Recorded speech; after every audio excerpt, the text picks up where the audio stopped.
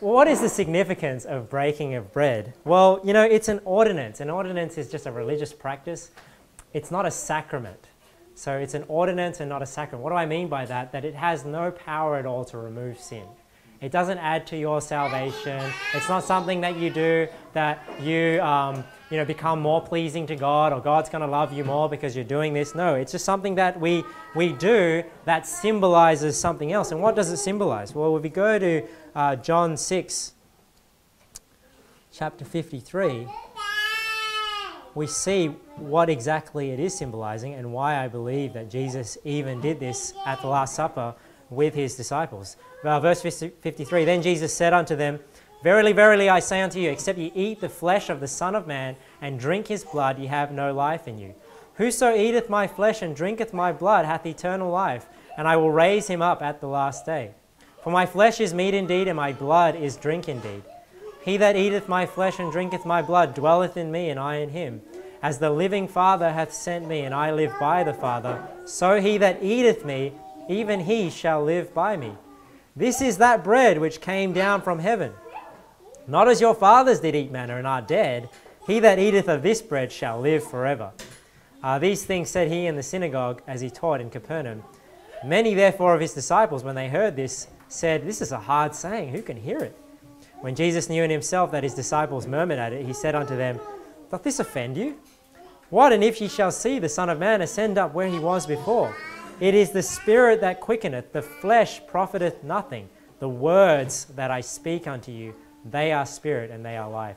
Now the Catholics love John 6 because they say, oh, you know, this is why we believe in transubstantiation, where the bread and the juice and the wine actually turn into the flesh and blood of Jesus Christ. But is that what Jesus is teaching here? You know, he does say that you have to eat the flesh of the Son of Man, you have to drink his blood, but then he clarifies here in verse 63, he says, It is the Spirit that quickeneth, the flesh profiteth nothing.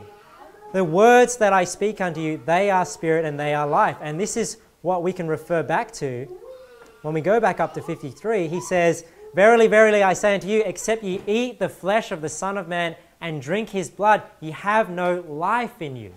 So you see how the flesh doesn't profit you spiritually. It's the Word of God. So it's symbolic of, you know, believing on Jesus Christ and partaking of his flesh and his blood spiritually that gives us spiritual life. It's the Word of God that we have to believe.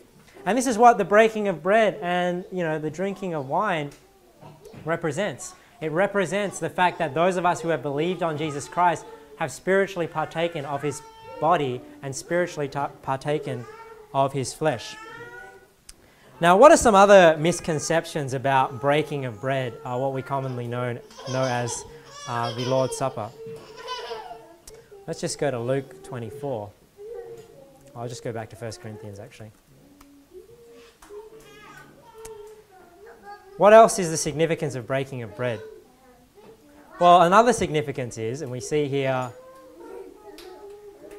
in verse 24, and when he had given thanks, he brake it and said, Take, eat. This is my body, which is broken for you. This do in remembrance of me. After the same manner also he took the cup when he had supped, saying, This cup is the New Testament in my blood. This do ye as oft as ye drink it in remembrance of me. So not only does it symbolize spiritually partaking of Christ's body and his blood, but it's also a time where we remember what Jesus Christ did for us.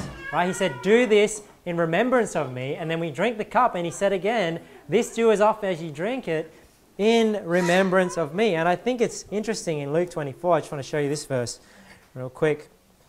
But after Jesus had risen from the dead, and he showed himself to his disciples, I don't know if you remember this story in Luke 24, but he appears to his disciples, and his disciples say, Oh, haven't you heard what's happened? You know, this man Jesus died, and this is the third day when he was meant to rise again. And basically talking to Jesus about what Jesus had just done, not realizing that they were talking to him.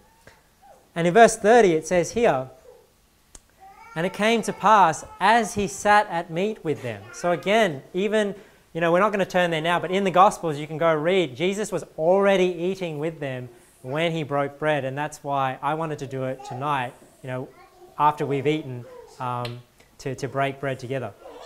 And it came to pass as he sat at meat with them, he took bread and blessed it and brake and gave to them. So this is one reason why I don't believe we ought to celebrate the breaking of bread only once a year, because Jesus didn't do it only once a year. They broke bread from house to house. Now, how many times we do it, I think that's just the liberty we have to decide, when we do it, how often we do it. I guess it's just up to me in this church, right? How often we're going to do it. I don't think it's good to do it too often because you don't want it to turn into some meaningless ritual. I think that spreading it out sometimes helps. But I don't have a hard and fast rule of when to do it. But I don't think, some people believe that the breaking of bread and the Lord's Supper is the replacement of the Passover. But I don't think that's the case, because that's not what we see the disciples doing. We see them through the New Testament breaking bread from house to house. So they're obviously continuing this breaking of bread together to remember what Jesus has done. He says, and it came to pass as he sat at meat with them, he took bread and blessed it and brake and gave to them. And their eyes were opened, and they knew him, and he vanished out of their sight. And they said one to another, did not our heart burn within us while he talked with us by the way, and while he opened to us the scriptures? And they rose up the same hour and returned to Jerusalem, and found the 11 gathered together, and them that were with them, saying, the Lord is risen, and hath appeared to Simon. And they told what things were done in the way, and how he was known of them in breaking of bread. So there is this spiritual significance here as we break bread and we partake of the cup, that we remember the Lord Jesus Christ and we remember what he's done for us. Yeah, if somebody can clean that up, that would be good. All right, what's the last significance of the breaking of bread? Well, let's just go back to 1 Corinthians 11.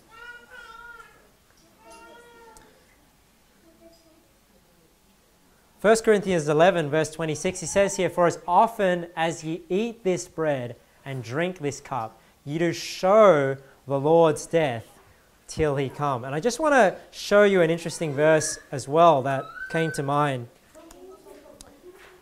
So what's another significance of breaking of bread? Well, another significance is that it's a public testimony, isn't it? It's a public testimony not only to unbelievers that may be part of the congregation at that time, but to the world as well, that we have this ordinance that Christ has given us to show that he has indeed died for our sins. And because, where else does this ordinance come from?